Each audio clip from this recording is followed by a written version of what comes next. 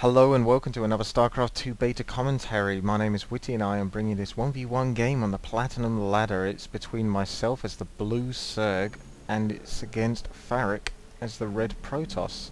Now this is the map Kulas Ravine and I basically wanted to show you something, and that is Zerg. Zergin. However you want to put it, it's something that's so key and crucial to Starcraft and Starcraft 2. It's of course the Zerg rush. Now this involves getting the spawning pool as soon as possible. So the build I'm showing you at the moment involves building no drones at the start, literally putting them straight onto minerals, getting up to 200 minerals. Once you've hit that, hit the spawning pool as soon as you can, and then you can start to build a couple of drones. That's just to keep minerals coming, because I won't be able to build Zerglings until that spawning pool has finished. So I'll get myself to probably about 7 out of 10. And then that will allow me to have 3 foods worth of Zerglings, which will be 6 Zerglings. So that's 2 Zerglings per food unit. So as we can see, I'm saving it up. As soon as the spawning pool goes up, I should have almost 150, but not quite. As you can see, you have to wait another few seconds, I'd say, before you can get that extra Zergling to come out. But otherwise, it's not a problem really. This is as fast as you can literally do it, but whether it's as fast overall, because I'll start to lose minerals after at some point. And here we go, the Zerglings are on their way. I scouted to the right and I sent a drone off to the north to basically find out. Now the quickest you can basically get to your enemy with a probe, drone or SCV, if you're going from south straight up to north, is 40 seconds. If you're going cross map to top right or right down to the bottom right, that would be 45 seconds. I counted it time wise. So even if he did scout me, which he hasn't, it's very unlikely he'd be able to react fast enough. And he's built that fairly early, that gateway. It's not like that's a late gateway. That's a pretty standard build. And here I'm going straight for that pylon. That means that nothing can get built at that gateway. Everything has to be halted. So let's put the HP bars on so you can see. Now I'm being very crucial here, trying not to lose any little Zerglings. A little bit of micro.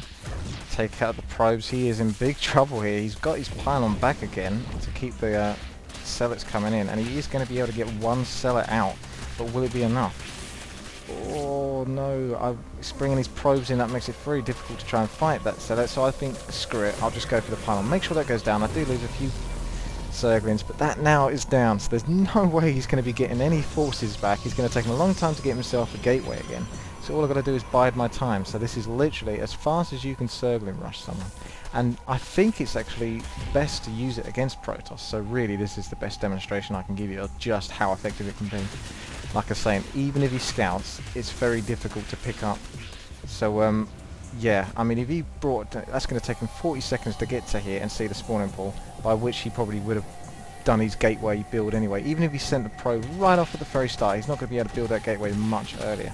Let's just check when he did build the gateway, actually, out of curiosity. That was the GG, by the way. He did just leave there. So we can see, pylon going down, he's doing his normal scout. Goes for the bottom right, which is odd. Usually you would go straight down south, but he's kicking himself. But let's say, for example, by the time the probe hits here, that's when he would have been able to see the spawning pool. So, right about now. Now the spawning pool is basically up, and he's gone to build his gateway anyway. So that's the reaction you would normally have. If you saw that spawning pool, the split second you saw it, especially if it was very, very nearly finished, you would go straight to gateway, straight to it. And he basically did build the gateway as soon as that spawning pool went up, which is roughly when the probe would have seen it anyway, when he did scout. So the only thing he could have done better there, I guess, was to send off a probe right at the start, which isn't very economical, and you're not going to expect many Zergs to do this. So just out of curiosity, going back again, just find out what food can it was he built. Oh, that is an early gateway. 12 food. You do not build a gateway much earlier than that. Honest to God, you just don't. So really, there was really very, very little he could do here, because he actually built that gateway earlier than usual. I mean, I play Protoss myself, and usually I will push it to about 14 food, maybe even 15 food if I'm going to get myself a simulator as well. Going for the cybernetics core and then mass sentries and all that sort of stuff. I'm not going to get too far into that, but yeah, 12 food gateway is very early for a Protoss gateway. Even if he scouted, he would have only got it at like about 11 food, so as you can see, let's go back to the battle just so you can see it again if you want to. It is basically no way he could stop this, even if he did get the gateway a bit earlier. So this is basically a full-on risk strategy. Absolutely. I mean, it's very, very good to do on a 1v1 map, and this is actually a 2v2 map. But I got a bit lucky with him being straight north. It's only another 5 seconds I'll have to wait to get to him, but that 5 seconds could be the crucial key point of whether I would win the game or not. So as you can see, there's nothing he can do really. There's too many Zerglings. He only managed to get one cellar out. The second cellar isn't even close to being finished. So what could he honestly do in this situation? I honestly don't think, no matter whether he was the best player in the world, whether there was any way to truly stop this. Now, I'm not going to say it's broken, because to be quite frank, it's such a risky strategy that if it goes wrong, then you've lost already. But it is almost worth the risk, because that is like a guaranteed win. Anyway, thank you very much for watching. I can't believe I didn't post something like the Zerg Rush a lot earlier. I mean, it's only just occurred to me today. I mean, what on earth? So, there you go. There is the fastest Zergling Rush you can possibly do imaginable.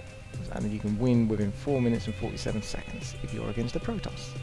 There you go. Thank you very much for watching. This has been WTii. Please subscribe, rate and comment. Thank you and bye.